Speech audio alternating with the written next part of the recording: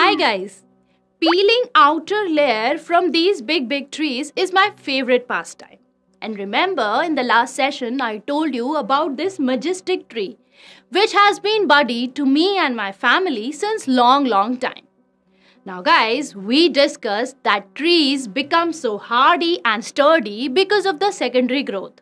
And we talked that secondary vascular tissues are formed during the process of secondary growth by the activity of vascular cambium, which causes increase in the thickness of the trees. But guys, increase in girth of plant is not alone sufficient. There has to be some mechanism to protect the plant from outside. So, protective coverings have to be formed on the outer parts of the plant. And guys, this function is brought about by another secondary meristem which is formed in the cortex region of the tree. Yes guys, this secondary meristem which is formed in the cortex regions of tree is called Cork Cambium, and it also plays a very important role during the process of secondary growth. Now, what is the role that the Cork Cambium plays?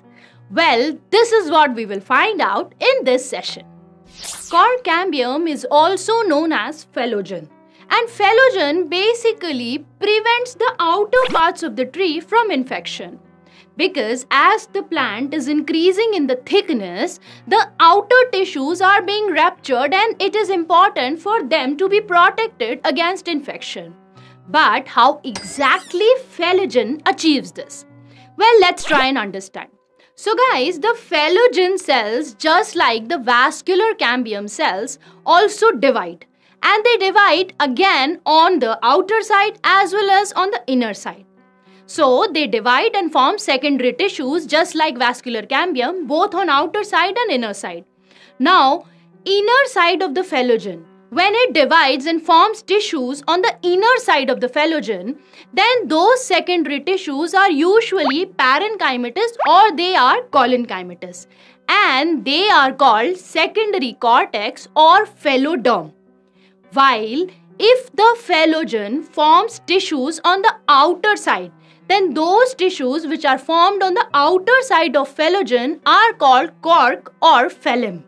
So, the cells of secondary cortex or phelloderm are living, while the cells of cork consist of dead and compactly arranged rectangular cells. So, the cork cells are dead cells.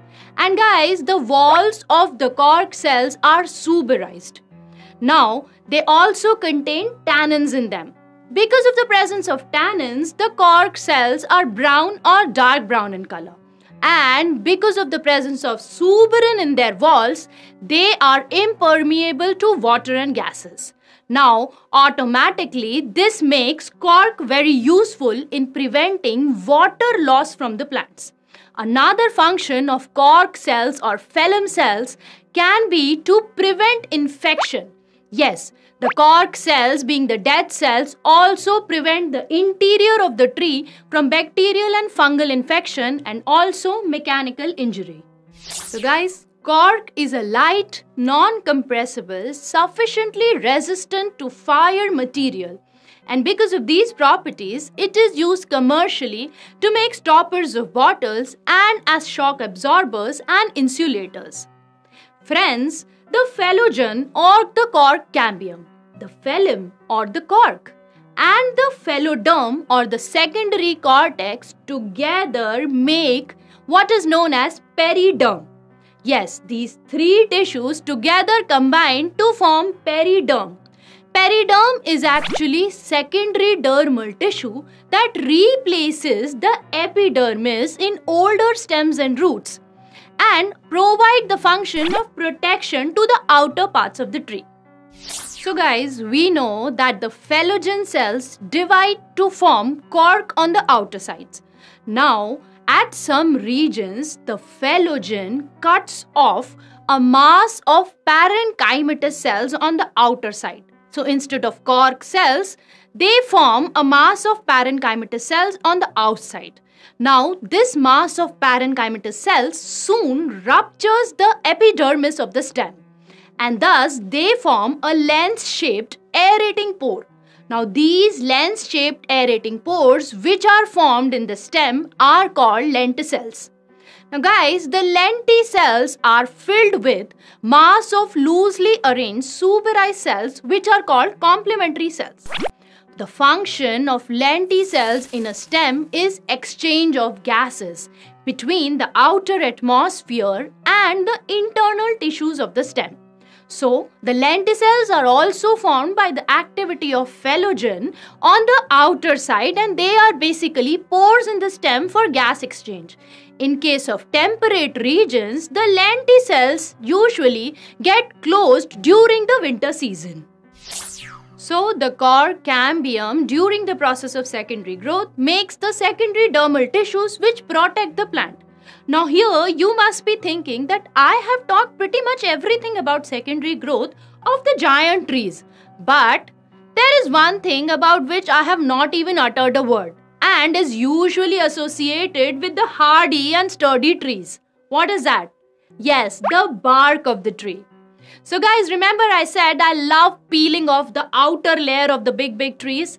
Yes, the outer layer which is easily peeled off is called bark in common language.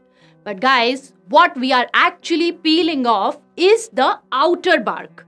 The outer bark is made of dead cells, and these dead cells are basically those cells which lie outside the phelogen. But there is something called inner bark. And inner bark is made of living tissues of secondary phloem. So we can say that bark is actually made of tissues which lie outside the wood or xylem. So all the tissues which lie outside the wood or xylem are called bark collectively. So a bark is made of cork, Cork Cambium, pheloderm and also secondary phloem. And with bark, we have discussed everything about the process of secondary growth which a plant undergoes to become the giant majestic woody trees.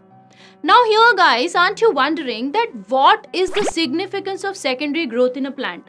Well, I know you will tell me that I have already told in previous session that secondary growth provides support to the trees and also help in formation of new vascular tissues for more transport.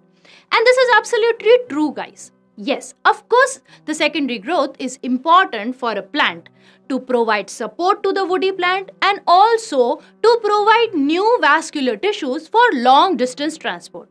But there are other significances which are attached to the process of secondary growth, which are the process of secondary growth helps in providing protection to the inner tissues against abrasion, heat, cold and also infection.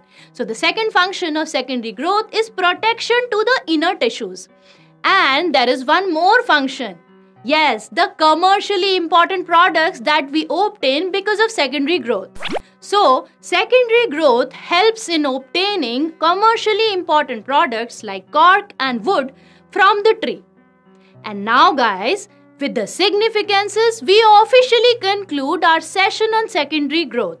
And we are confident now that we know that elongation of the stem and the roots is the primary growth which is not sufficient for a plant when it becomes woody, and therefore the trunk of the tree owes its increase in girth to the process of secondary growth which is brought about by vascular cambium and cork cambium.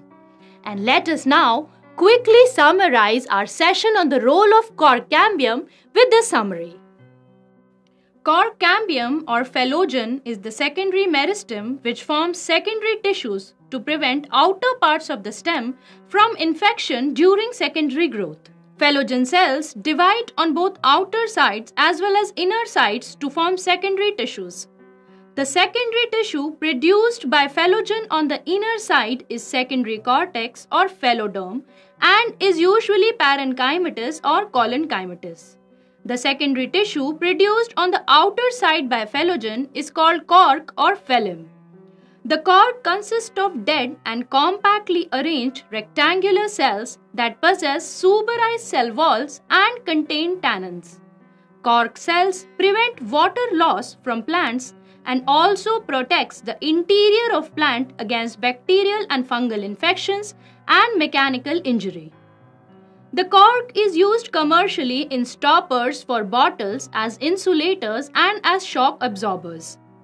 Phellogen or Cork Cambium, phellem or cork, and phelloderm or secondary cortex are collectively called periderm, which serves the function of protection. Lenticels are lens-shaped aerating pores formed by parenchymatous cells that are cut off by phellogen in certain regions of stem. The lenticels help in exchange of gases. The bark comprises all the tissues outside the wood or xylem and is made of Cork cambium, cork, phelloderm and secondary phloem.